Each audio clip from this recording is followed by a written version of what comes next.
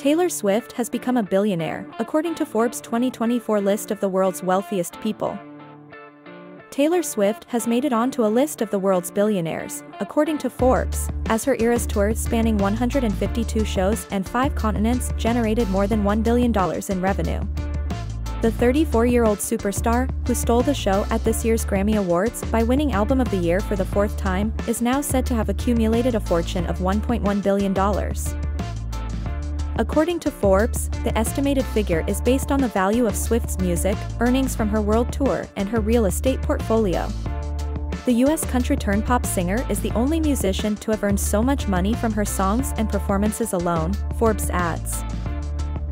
Swift, whose relationship with NFL player Travis Kelce, 34-year-old, has gained her, and American football, even more publicity, is one of the 265 people to have joined the 2,781-strong list of billionaires over the past year.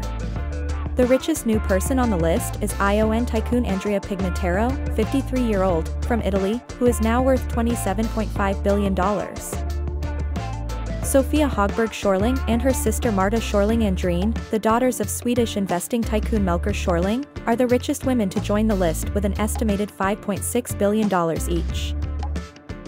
Livia Voigt, 19-year-old, is the world's youngest billionaire and the youngest among the newcomers after inheriting $1.1 billion based on her stakes in Brazilian turbine manufacturer WEG, co-founded by her grandfather.